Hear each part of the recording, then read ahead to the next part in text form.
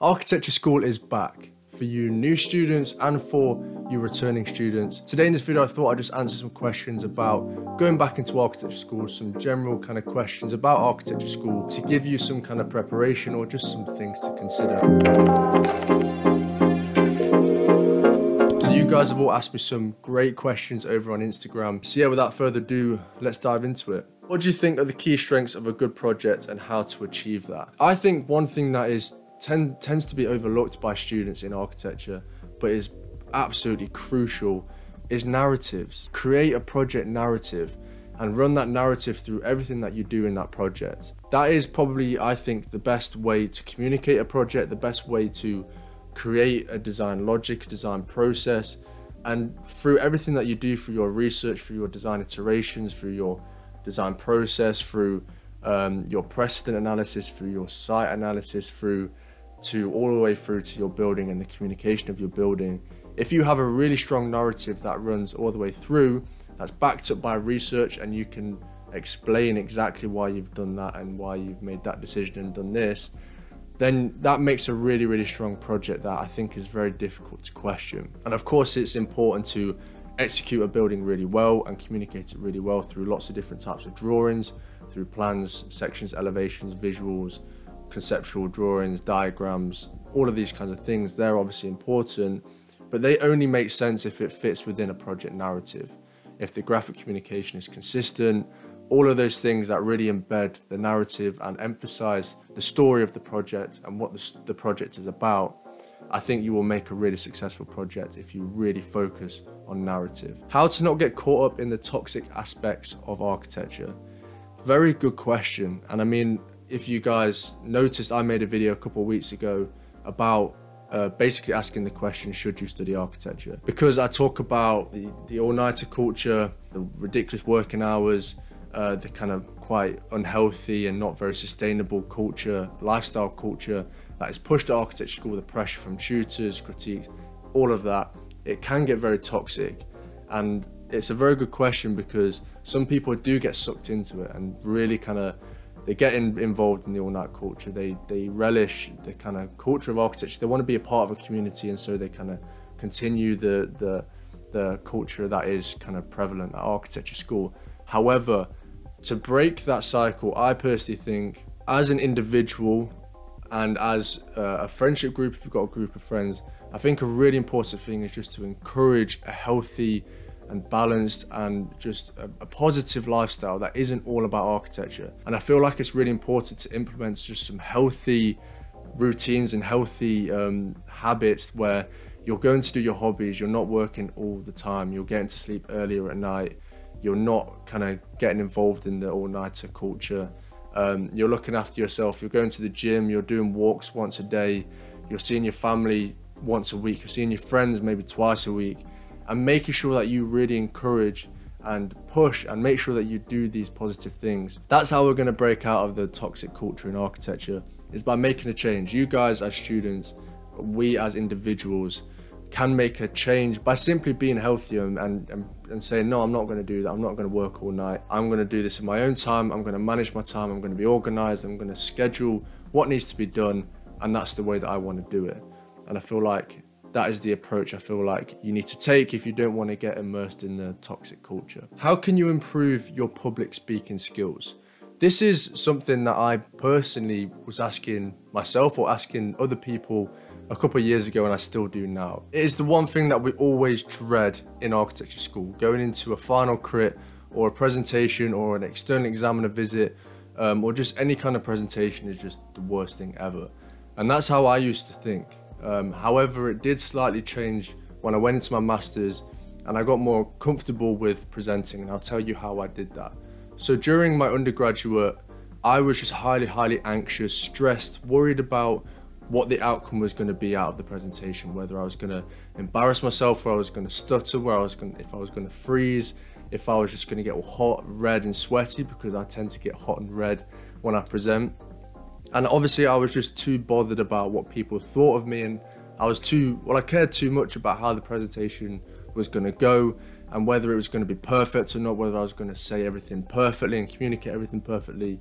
But when I started to become more confident and better at communicating was when I started to take away that pressure off myself. When I started to think, actually, you know what would be what would be, and how I'll go into this presentation. If I stutter, it doesn't matter, people don't care. Everyone stutters in a presentation. If I don't say everything perfectly, it doesn't matter. It really isn't a big deal, because I feel like there's always that feeling that everything needs to be perfect, everything needs to be communicated, I need to say everything, but sometimes you don't, especially if you have the confidence in your work and the work up on the wall. It doesn't all have to be perfect in the way that you speak. So one thing that I think took the pressure off me was just making sure that I have the drawings that I am proud of, that I am confident with, I'm happy with the work that I produce. And often the worst presentations that I've done is projects where I'm not proud of, is projects that I'm not happy with, I can't really buy into myself, so it's going to be impossible for me to sell it to someone else. So make sure that you just are really passionate about your work, really confident in what you do, and you'll notice that when you present, that will ooze through in your presentation. One thing that I find is a really useful trick, it's just rehearsing what you're going to say. And I mean, that sounds really straightforward and obvious, but it is. Maybe the night before you present, just read through, make some notes about what you want to say, maybe go through your presentation, make some bullet points, or if you're someone who really likes to script it, do that. I think it's important for people to find the best way that works for them when presenting. Personally, for me, I can't script. It throws me off if I've got a script in front of me and I have to read it. It's just, I don't like doing that. Don't just show up to a crit and just think, I don't really know what to say about this, because that is the worst thing you can do. If you show up, you put something on the wall and you be like, yeah, so this is a drawing and I'm not sure quite why I've put this here. Create a narrative, create a story, sell the project, try and just curate a really kind of powerful presentation that really tells the story of your project and is going to communicate it as best as possible to the viewer. All of these things is just how to make sure that you are in there with confidence and that you are kind of passionate and you feel proud of what you do. And I think once you feel proud and you're comfortable with your project, you will fly, and you'll notice that come through in the presentation. What would make my portfolio stand out? I think when it comes to a portfolio, the graphic communication is vital. It's all about having a consistent, coherent, but also relevant graphic style that runs throughout the project, your portfolio, to be able to communicate the narrative of the project. Graphic communication is so important, and I actually recently developed a course that talks about how to build your architecture graphic style, and essentially it covers what architecture graphic communication is and basically how you guys can implement your own graphic style and create your own graphic style to be able to effectively communicate projects. The workshop has 5 different modules. The first 2 modules are talking about graphic communication, and modules 3, 4 and 5 is a step-by-step workshop talking about how I take a Rhino model from this to this simply through graphic communication and how I communicate my graphic style through my drawings. I built this course essentially based on my experience in architecture and understanding that although architecture schools expect you to be able to visually communicate your projects, they very rarely teach you the graphic skills on how to, and likewise in practice. So I developed this course as something that I kind of wanted to do for a while and been able to help you fellow students on how to communicate your projects. So if this is something that interests you, I'd highly recommend check it out. It's linked down below in the description, and I'd highly recommend you check out the course. What is the one thing students can't forget as a new student? That there is so much to learn. And I mean, I feel like there are a lot of students out there that go into first year, they learn a couple of things and they're like, oh yeah, I'm an expert now. That's it, I'm done, that's me. I'm an architect, I can do what I want. But no, sadly in architecture, it's a profession that there is so much to learn and you'll never learn everything. That is the beauty of it. I think that's one thing that makes people love architecture so much, and that is so powerful, is that there is an infinite amount of things to learn, and don't hold yourself back from not learning things as well. I think it is a trait of students where they feel like, okay, I know this now, this is what I want to do, I'm going to focus on this, and I'm not going to learn about that. That's not relevant to what I want to know.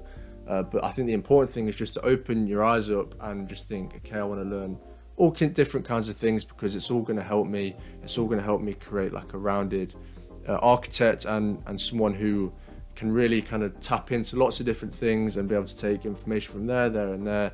I like that kind of project for that reason, but I like that one for another reason. And just being able to be open and kind of absorb, be a sponge and absorb information as much as possible, and don't kind of shut yourself off to particular things.